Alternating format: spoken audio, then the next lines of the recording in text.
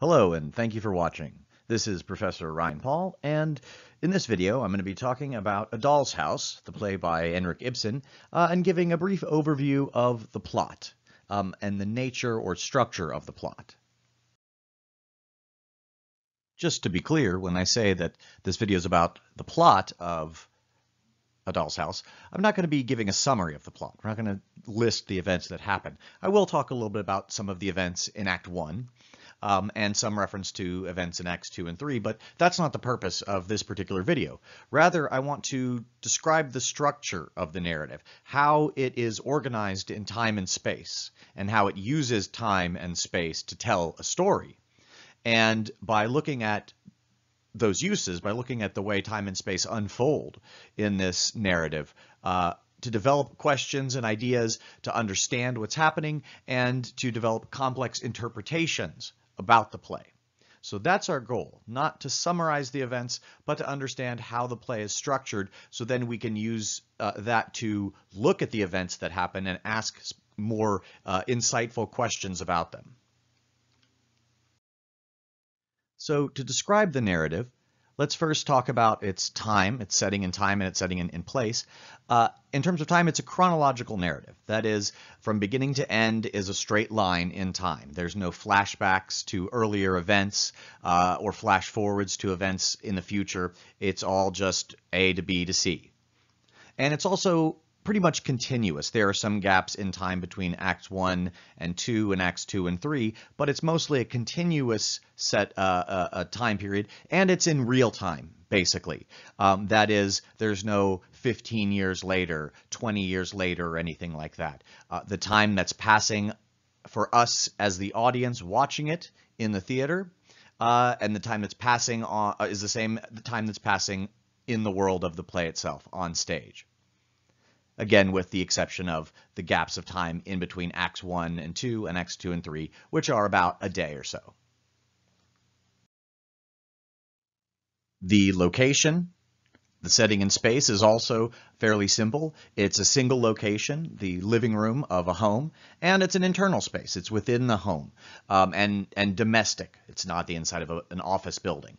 So the time is also fairly simple, just like the setting, or excuse me, the setting in space is fairly simple, and it's can be easily described just as the setting in time. Chronological, continuous, real time, single location, internal space. So it's a fairly realistic time and setting, and it's a familiar location. That said, we can complicate the narrative structure a little bit, at least. Even though it is chronological, there are frequent mentions of the past and future in the play. Many characters mention their childhood, things that have occurred to them before, past relationships, and also look forward to things that are going to happen in the future. It's also, even though it is a single time and time period and takes place over just a few days, it's a charged time of year. It's a special time of year, right? The play is taking place during Christmas. It's not just any day, any week. So that's important. So even though the setting and time is fairly standard, fairly simple, chronological, continuous, real time, there is this complication that the characters are looking back and forward, and that the time that they're in has a very heavy cultural, symbolic weight. It's Christmas. On the other hand, in terms of setting in space, the location, again, even though, especially if we're watching it on stage, it's taking place in one room. In film, they can play with it a little bit and show other locations in the home. This one space is connected to other spaces. Again, it's connected to spaces in the home, and we see characters coming in and out of different rooms to the living room where we as the audience are watching the action take place. It's also, of course, connected to outside of the home. And again, the characters frequently mention the places outside of the home. There's talk of other countries, other locations. So again, just like in the temporality, even though it takes place within a short period of time, the characters are constantly referring to the past and the future. Even though it takes place in a single location, the characters frequently refer to other places. Now, these are fairly simple descriptions and not very controversial. It's quite clear that the play is structured chronologically, that there's no jumping around in time. The events occur one after the other, A to B to C. But the significance of the structure is, even though these are simple concepts and not very controversial in and of themselves, they identify specific topics to investigate. The relationship between this period that we're watching on stage now and things that the characters talk about that have happened before. Things like the spaces that this place occupies in the present and where the characters have been or where they want to go. It highlights patterns and exceptions to those patterns. And it raises questions of authorial choices. Why this time? Why this particular location? Why not show us these other events? Why show us these particular interactions? And so ultimately, this will lead us to topics for research and writing. Let's look at some examples of just first the basic questions that we might get from considering time and space and how they're organized in the drama. So questions of time. When the characters talk about the past or the future, what specific periods of time do they discuss? That is, when in the past are they talking about? Just the day before? Or do they talk about their childhood? Do they talk about specific memories, specific events in the past or future? And what do they say? What are their attitudes that they display towards these different times? Do they reminisce about the past? Are they looking forward to the future? Are they afraid of the future? How do these times compare to the present? Given that this play takes place during Christmas, how does the Christmas context relate to or reflect or contrast the plot? So why Christmas? And what is the Christmas, the symbolism, the ideas we associate with Christmas, how do they relate to what's happening on stage? And how does the play depict the Christmas celebration itself? What does it include and what does it exclude? It's not just random that the play is taking place during Christmas. That's a choice. So why? And what of the Christmas time, what events, what things associated with Christmas does the author let us see on stage, and what is excluded? In terms of space, well, what is the space like? How does it look? Is it welcoming, comfortable, impressive, cold, creepy, etc.? If we're watching a film or watching a play on stage, we can see how it looks. We can see the kinds of furniture, decorations, etc., and how it might feel to be in that space. Who occupies the space? Who seems at home in the space and who isn't? Who's allowed in? Who dominates? Who has authority in the space? Who moves freely about it? Who feels intimidated in the space? Who is not supposed to be there? These are all important questions to understand the dynamics of the relationships that we're watching, how these characters relate to each other and who they are, how they define themselves in this world. What other spaces does it connect to? Who occupies those spaces? Who goes into them or comes from them? What other places do the characters mention? What attitudes do they display towards those places? What do those other places represent? For example, in Act 1 of A Doll's House, Nora talks about Italy and the South and having to go to the South for Torvald's health. So that's a specific location that has a resonance, has a meaning, a significance. Not that it symbolizes one particular thing, but it has a meaning for the characters. And so it plays a role in their lives, in their interactions, in the conflicts that they have and that we see. So a brief review. Every narrative exists in time and space, and when we're watching a play or a movie, that's quite obvious because we see it unfolding in front of us, and we see the characters in a particular place. And the time and space shape the nature of the story. They shape what kind of action can happen, how the action happens, how quickly or slowly. And so we always, just the most basic question to ask is what is included and what is excluded? What time or locations do we see? What time, events, locations do we not see? Do we only hear about? Those are the basic questions. The questions that I was going over in the last few slides were a little bit more developed, but same basic principle. What's there and what's left out? Why did the author choose to include certain things in the picture that he or she presents to us? Let's take a short pause before we move on.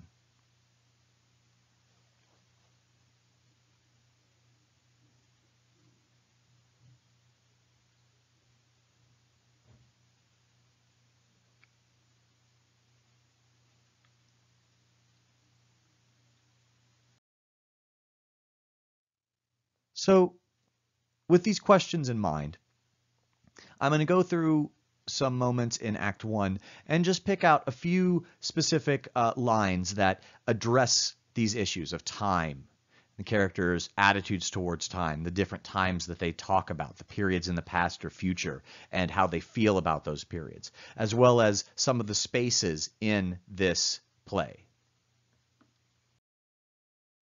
First, looking for discussions, textual mentions of time in Act 1. I noticed Nora says on page 110, near the beginning of the scene, the beginning of the act, speaking to Torvald, she says, "This is the first Christmas we don't need to save." A few pages later, Helmer says, "If you really could hold on to the money I give you, but it'll go towards one useless thing after another, and then I'll have to fork out again." And he says to her also, "You're a strange little one, just as your father was." And this is all around the subject of money. So notice one thing they talk about when they talk about time, they're also talking about money and spending. Nora's talking about how in the past they've had to struggle, but now they have money. And as Helmer points out, actually, to be more precise, in the future, in the very near future, they will have more money. And Helmer, in speaking about money, he knows, because it's happened before, this is a recurrent pattern. He gives her money, she spends it, he has to give her more, which is just what her father did. She's repeating the behavior of the past and the behavior of her father. So in talking about time, both in terms of they're talking about the past and the future, you hear both of them, we see the subject of money, of spending, and the influence of past and heredity on the characters. And that's, of course, going to be an important part of their relationship and the breakdown of that relationship. In a conversation with Mrs. Linda, her friend, Nora says, "Is it 9 years since we saw each other? Or is it 8 to 9 years? Oh, these last 8 years have been a happy time," she says. Mrs. Linda, when Nora talks about money, she says, "Nora, you've not grown sensible yet? Back at school, you were a big spendthrift." And Nora talking about, after she reveals to Mrs. Linda that she surreptitiously, secretly took out a loan to support Torvald, she says, "Perhaps one day I'll tell Torvald about the loan, many years from now, when I'm no longer as pretty." So, again, talking about time, the characters are talking about time in this explicitly, but what ideas are coming up? What conflicts do we see between the characters? Well, we see the contrast between Nora's happiness, or at least her profession of happiness, with Christine's tragedy. She's a widow, excuse me. And a widow from a marriage that wasn't even a happy marriage. And it also shows us Nora's childishness versus Christine's maturity. Nora is still the way she was back in school, whereas Christine, Linda, has had to grow up because she's had a more difficult life. And again, as with the previous moment, but with the conversation with Nora and Torvald, we see that Nora's repeating patterns about money. So also we get the idea of the passage of time and transformation over time. Mrs. Linda has transformed a lot, but Nora maybe hasn't transformed quite as much. Although, of course, there is the mention, as she reveals to Mrs. Linda, that she has her own secrets, the first of which, as we find out here, is the loan.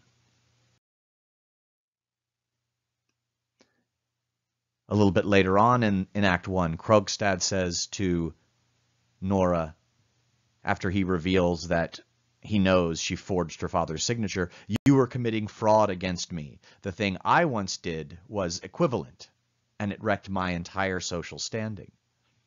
And he also says, if I produce this document in court, you will be condemned according to the law.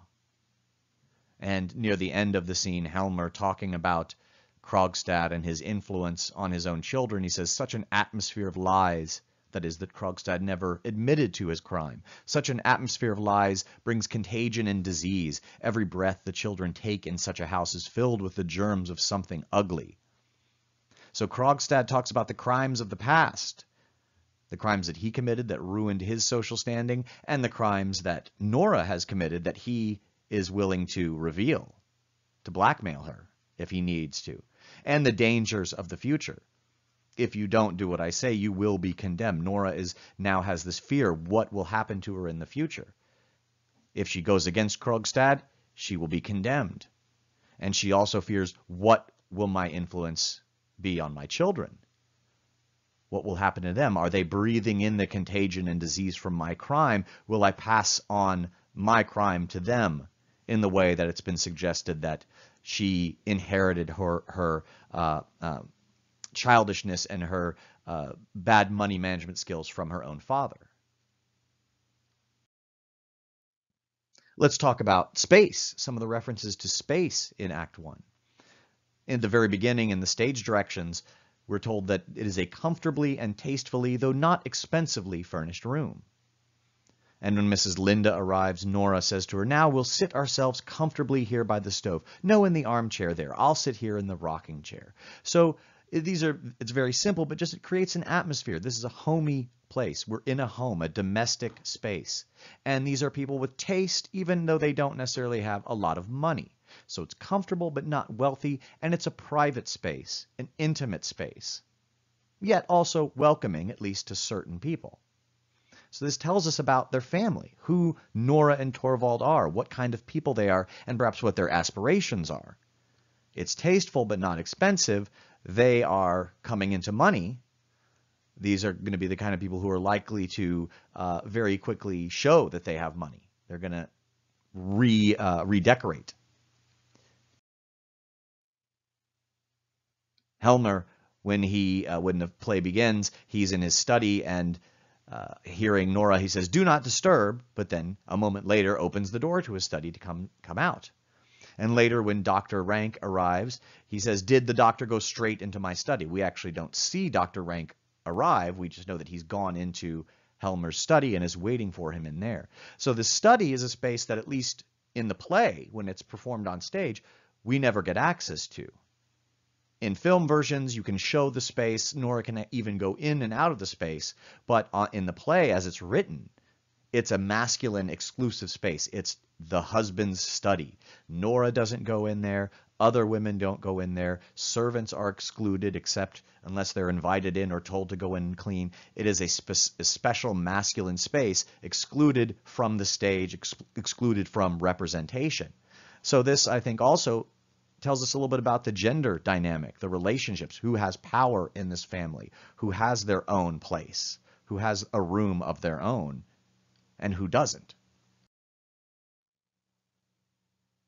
And a little bit later in the scene, when Krogstad returns the second time to confront Nora, the stage direction says, "Meanwhile, someone has been knocking on the door. Nobody has noticed. Now the door is pushed ajar and Krogstad appears. He waits a little. The game continues." So this is just stage directions, and reading it's very easy to gloss over it. But if we can imagine what's happening, this is, notice, if you remember, this is when Nora's playing with her children. She's in this moment of happiness. Krogstad is looming behind her. We as the audience can see him standing in the doorway menacingly. Krogstad has already been introduced as someone somewhat unsavory that the other characters react in a negative way to. So his appearance in the doorway, like an intruder, an invader. He's invading the private space, and it just visually. Again, we have to imagine it if we're only reading, but the visual tells us a great deal about what's going on, that he is invading her world, that he is not wanted there, and that he is a threat to her domestic bliss, to her little family that she's created, her life as happy mother playing with her children. Krogstad is the dangerous invader. And this also suggests to us then, even though we are located in the play only in this one room, even though that's all we see on stage, that space is not hermetically sealed. It's not sealed off from the outside world. Nora wants her home to be a sanctuary, as all people do, but even in this space, she's not fully safe. Someone from outside can come in and intrude upon her space and safety.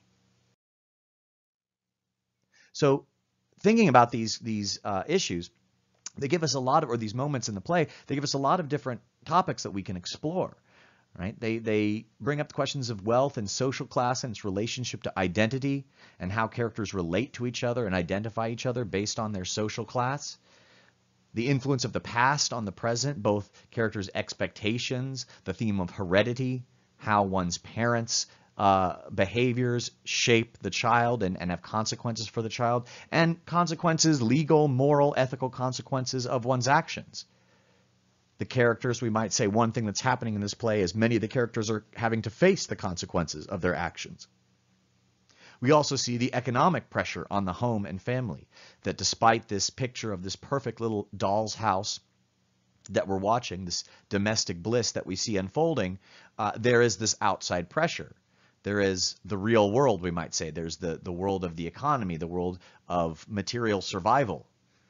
And Krogstad represents, in some way, perhaps, the invasion of that economic pressure into the home. Nora owes him money. The separation of male and female spaces, which physically enacts the influence or the separation between the genders in a psychological or power, in terms of power and authority.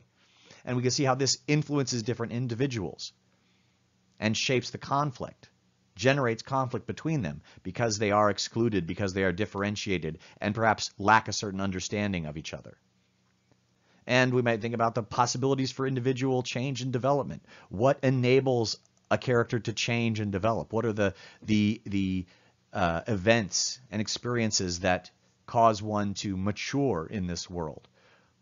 Why has Nora changed or not changed over her life? What has limited her development? What does she need in order to become more fully a person? So let's finish by talking about next steps.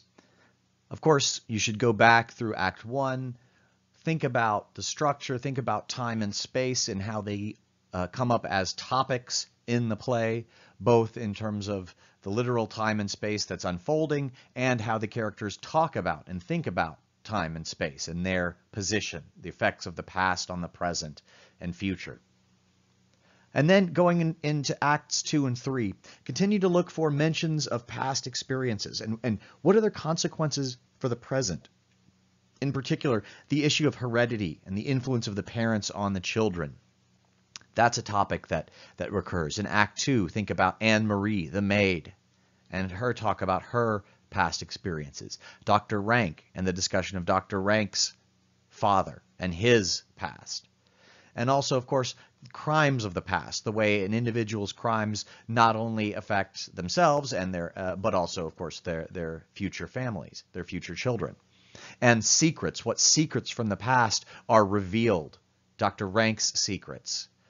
Mrs. Linda and Krogstad's secrets. What secrets are revealed and how do those events affect what we're seeing in the moment now?